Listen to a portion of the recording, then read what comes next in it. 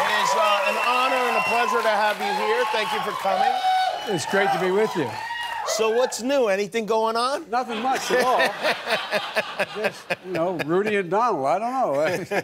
You've been in politics for quite some time. How does this rank as far as on the outlandish scale for you the last 48 hours, watching this transpire?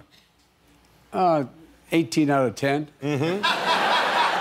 No, this is kind of bizarre, and you know, it's Rudy Giuliani is a great character witness the president has. Mm-hmm. And, yeah. It's hard to believe he was mayor of New York at one time and seemed to be doing an okay job. I mean, it's like his body has been taken over by another being. I didn't know the president could do that. Maybe he's more powerful than we realize. It is almost like you and President Obama left the door to the White House open and a bear got in. It is... It's crazy.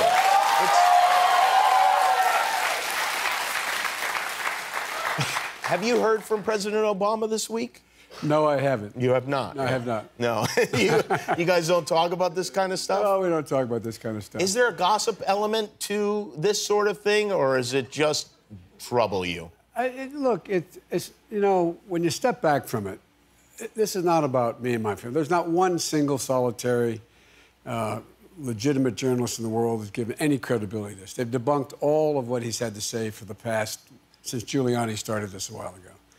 But what I do worry about is I do worry about all the other families that can't take care of themselves and what's happening with this president and his constant diversions into... Look, we want to get his attention, have 70 polls in a row showing you beating him.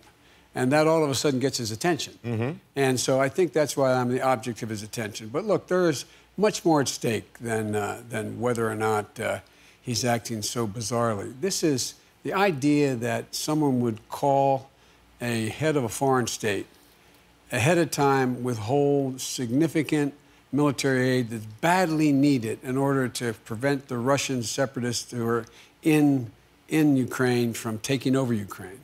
And then ask basically can you cooperate with Rudy Giuliani? He's coming over, and the thing we all learned recently is that statement that the 2,000-word statement released was that talked about getting the Justice Department engaged in this. I mean, it's such a blatant abuse of power that it just. I don't think it can stand. Yeah. Well, do you think it is an impeachable, this particular instance is an impeachable offense? Based on the material that they acknowledge today, it seems to me it's awful hard to avoid the conclusion that it is an impeachable offense and a violation of constitutional responsibility. But look, I am confident in the ability of the House and Senate to deal with this. My job is just to go out and flat beat him. And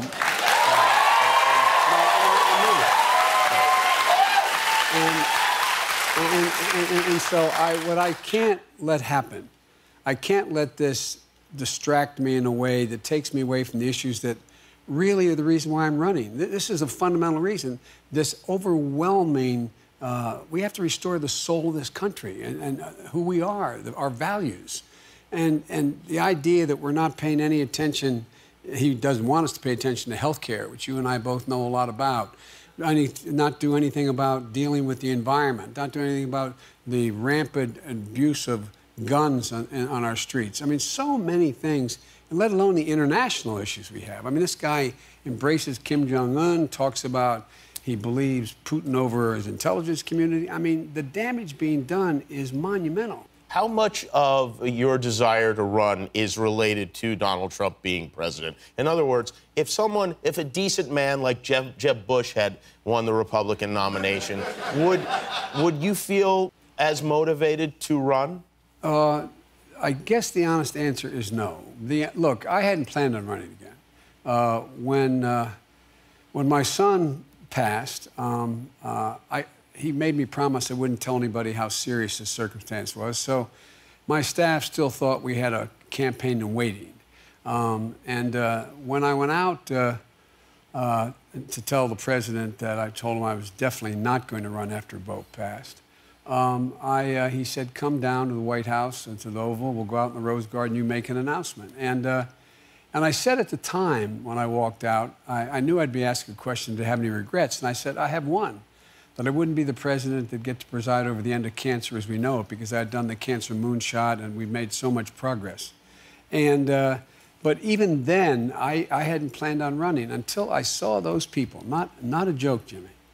When I saw those folks in Charlottesville coming out of the fields carrying torches, contorted faces, their veins bulging, shouting the same anti-Semitic bile that was shouted in the streets of Nuremberg and Berlin and throughout Germany in the 30s, accompanied by the Ku Klux Klan. And when the president was asked, when a young woman was killed, asked to respond, he said, well, there were very fine people in both groups. No president has ever said anything like that, with the possible exception of Andrew Jackson before the Civil War. And that's when I decided, how can I've spent my whole life doing this, how can I remain silent? Because I was raised by a dad who taught me silence is complicity. This is the way that he's tried to divide this country and the way he has pitted people against one another. And you saw it didn't just end with Charlottesville. Look what happened in El Paso recently. You know, a young man saying, I shot all these people in the parking lot because there's a Hispanic invasion.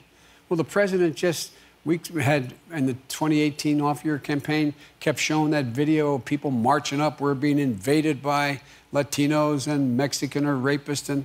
And this division in our country is just so devastating for so many people. And it's ruining our standing around the world in a way that is going to be hard to replace. Look, we can probably handle 4 years if he doesn't get us in a war in the next year. And I'm not being a wise guy. I'm not being glib saying that. But 8 years of Donald Trump will fundamentally alter the character of this nation, in my view.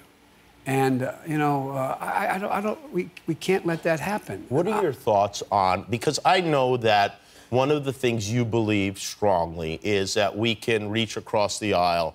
Democrats and Republicans can work together. You have many friends who are Republicans. In fact, Lindsey Graham today said he considers you to be one of his very good friends, and then said, and then he tagged something unpleasant onto it. Why aren't more Republicans standing up and saying, hey, we can't go along with this anymore? Well, look, first of all, I don't know with any degree of certainty, but I do have a sense that most of the time when a Republican is beaten in a state that is a purple or red state, meaning Republican or Republican-leaning state, they're beaten on the right. They're not beaten in a general election. They're beaten in a primary. And Donald Trump has he's got the entire Republican Party, whatever it's 34% of the public or 38, I don't know, but he has control of that part of the party. And so if you take him on, everybody knows how vindictive he is and how he'll go after you. And so there's a great concern. For example, back when they were holding up, before Trump got elected, they were holding up the nomination of the president put forward for the Supreme Court, Merrick Garland, really fine man. And they weren't going to hold hearings. And I called literally 12 Republican senators. And I said, this is a terrible thing to be doing. You're setting an awful precedent. Every one of them but one acknowledged that. But they said, well, if we do this, if we call for hearing, the Koch brothers will drop $10 or $12 million into our campaign, and I'll have a race. Or, Joe, I still have a primary. It's just gotten doubly worse since Trump's gotten elected. And I'm of the view, look, our politics is broken, not the system. The politics is broken. And it's gotten so mean and ugly and divisive that I just think with him gone, there's a chance to breathe new life into what everybody knows has to be done. For example, at the end of the last term, the thing that's very personal to you and me, healthcare. I care greatly about it. Yes. You do too. And by the way, I want to thank you. Not a joke. Thank you for literally saving. No. Don't underestimate what you did, pal. You fundamentally said, because as you pointed out, folks like you and I have gone through some difficult times. At least we've had the wherewithal and the coverage and the help. Imagine all the people. If there were lights around, I bet if I asked all the people out there who have had a child that they lost to cancer or had a serious disease or a serious problem and had real concerns about a family member who's in extremis. Raise your hand if any of you went through anything like that. Too many. And imagine, look at all the people out there, Jimmy, who are doing this, getting up every day, putting one foot in front of their face, what you faced with your child, what I faced with my son, and the help we had. They're heroes. They get up every day. And I made a commitment, and I mean it, that if I'm elected president, I guarantee you I will protect your family's health care just like I protect my own, as if it were my own, because it's personal. It's personal. Vice President Joe Biden is here. We'll be right back. Mr. Vice President, if President Obama had, at some point during his presidency, put you in charge of an imaginary thing called the Space Force, would you have gone along with that? Is that something, a duty you would have agreed to take on? The good news was that I worked with a really fine man. The deal we made, he asked me, when he asked me to join, I was flattered. He asked me to join the ticket, which I did, and it was the best decision ever made. But one of the things that worked, Jimmy, was we made a deal that we would always be blunt with one another. And we had lunch every single day when we were both in the country, and we would be completely straight with one another. Because I asked him why he wanted me as vice president, and he said, because I know you'll never come and be intimidated by the office. You'll tell me what's on your mind. And so we've had a great relationship. When he's given me authority, he gave me presidential authority because he knew I knew what he wanted. He knew I wouldn't do anything contrary to his view. And the good news was we agreed on 99% of everything. When you speak to young people, I know you're out talking to a lot of people all the time. What is the #1 subject that they bring up? I think the #1 subject, believe it or not, it fluctuates between climate and guns. Mm-hmm. And, you know, the generation that is most anxious about their future today are people between 15 and 21 because of guns. They ask, what is the worst thing, what are they most concerned about? They're concerned about going into school and getting shot. Yeah. And also that the idea that our planet is... And secondly, and more importantly, quite frankly, on long run, is our planet is in real difficulty. We should be acting as if, like John Kerry says, as if we're declaring war here. This has to be a war on dealing with climate change. Is that consequential? At the Obama administration, which obviously you were a major part of, do you wish that you'd done more at that time? Well, actually, we did an awful lot. Mm-hmm. We invested over $100 billion or $90 billion in climate change. Way back in 1986, introduced the first climate change bill requiring us to change our focus, et cetera. Why did you start thinking about that in 1986? Because I could see what was happening in my state. I could see what was happening. Species were beginning to be lost. We found ourselves, we have a lot of wetlands from along the Delaware River and down the Delaware Bay. And what was happening is they wanted to build refineries, and I ended up being able to block them by changing the zoning. And we ended up with the first Coastal Zone Act, where nothing can be built within a mile of those wetlands. But because I saw from the folks at the University of Delaware and the marine biologists that how much was changing, and you know the pollution of the waters. And look what this president's done.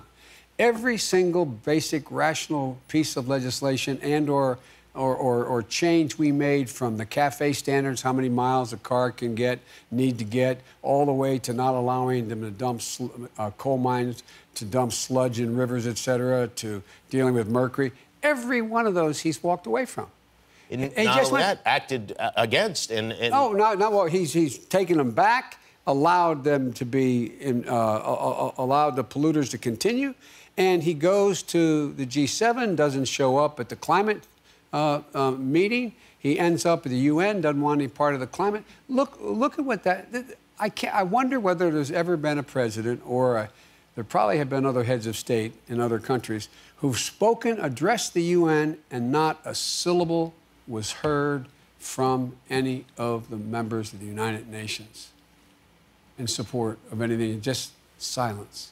Yeah. Silence. Maybe he figures since he lives most of the time in a tanning bed, it doesn't matter what happens to the climate. Well, look, there's so much we can do. Well, look, America is better positioned today than any time in my lifetime to lead the world on everything from climate to cancer to dealing with rebuilding the middle class to bringing the world together. I mean, we have the most significant research universities in the world. We're in a situation where we have more great research universities than all the rest of the world combined. We're in a position where our workers are 3 times productive as workers in Asia. We lead not only by the example of our power, but the power of our example. We have so much going for us.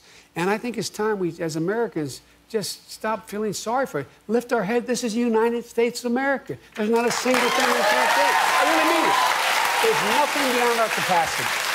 Nothing once we set our mind to it. Mr. Vice President, are you saying you want to make America great again? I'm saying I want America to be the envy of the world again. Yeah. That would be nice. Thank you so much for being here. Thank you. Joe Biden, everyone. He's running for president. We'll be right back. Thanks for watching. If you liked that video, click the subscribe button. And if you didn't like it, well, you hurt my feelings.